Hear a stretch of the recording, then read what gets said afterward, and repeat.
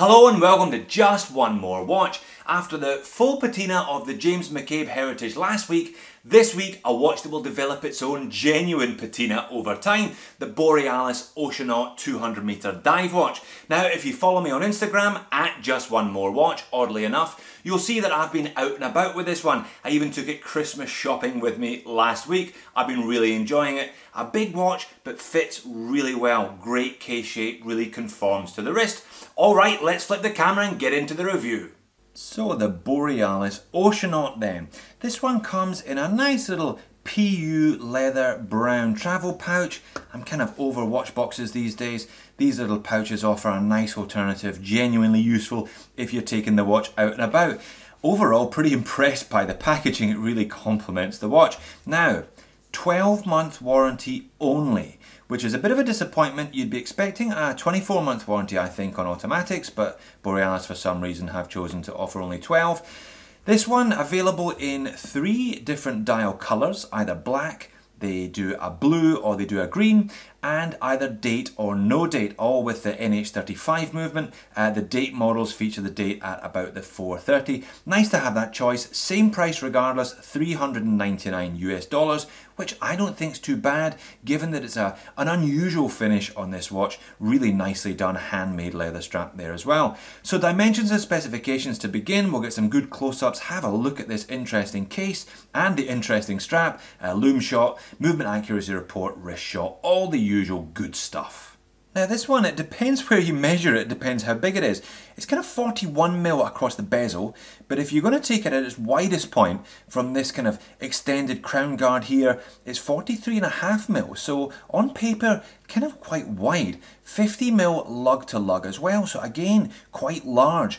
22mm on the lug width, and about 13.5mm thick, but it wears much smaller than those dimensions would initially suggest. This one weighs in at around 120 grams on the supplied leather strap. Now the leather strap is 22-22 all the way along. Very nice indeed, I have to say, handmade leather. It's got nice levels of stitching, a couple of big keepers, and what I would best describe in Scotland as a muckle buckle. Look at the size of that thing. That's actually 27.5mm wide. Now, patina, I mentioned that on the intro.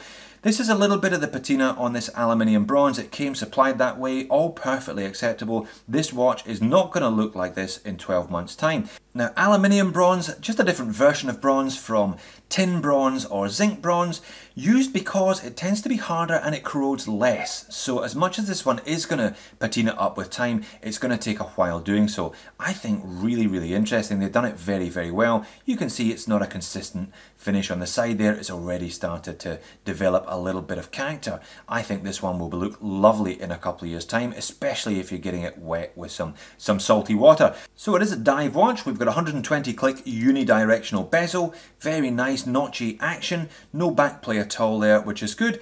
And we've got a screw down crown, again made of aluminium bronze with the Borealis logo on there as well. We'll get the usual pop when I undo it of the Seiko NH35 movement that this watch contains.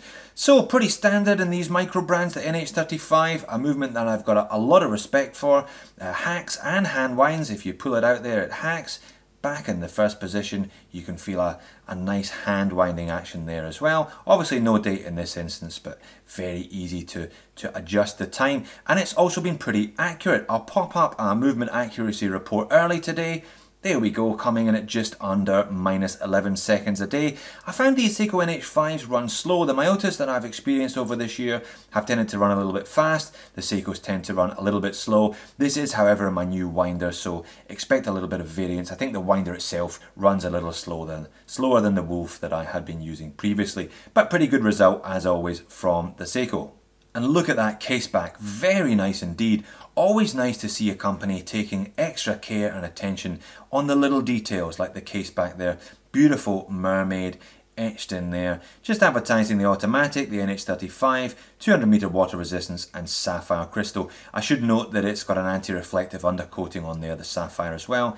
And it is slightly domed. You do get a nice little bit of distortion as you go around the edges of the watch.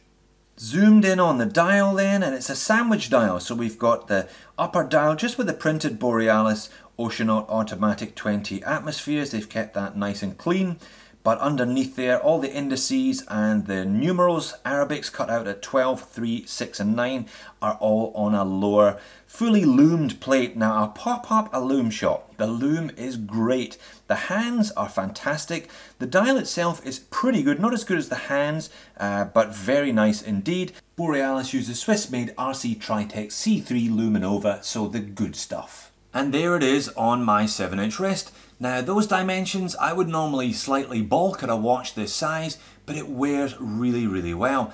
I think it sits nicely, a little bit of curve on those lugs, meaning that the 50mm lug to lug looks really good on the wrist. As I said, I've been enjoying this one out and about a lot, the Borealis. I think a nice design.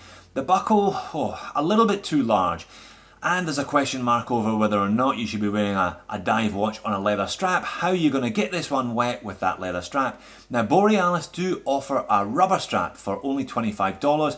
Looks pretty good. I would definitely be speccing one of those if I bought this. I think you should be able to transfer that bronze buckle over. It looks like it'll go with the rubber strap, no problem. I think a black rubber strap or possibly even an orange rubber strap on this one and you'll have a fantastic, very unusual looking watch, ideal for the summer. So what am I going to moan about then? Not much, to be honest. Apart from that question of the leather on a diver, I've really enjoyed this thing. Nice handset, nice little bit of scalloping there, and love that red tip, just adds a splash of colour. I think it'll look beautiful with a couple of years on the wrist, this one. Should be reliable. Really just the 12-month warranty. It would have been nice if that had been 24, and $399, well, you know, if you can get a deal on one of these, I think a great watch. Very, very, bit of a surprise this one. I wasn't expecting to enjoy it as much as I have, but really nice. Looking forward to sampling some more Borealis timepieces in the future. So there you have it, the Borealis Oceanaut. I think a pretty good deal for $399. I'd definitely be speccing a rubber strap on this one though, getting it wet as often as possible and watching it develop its own character with time. Thanks for watching, see you in the next video.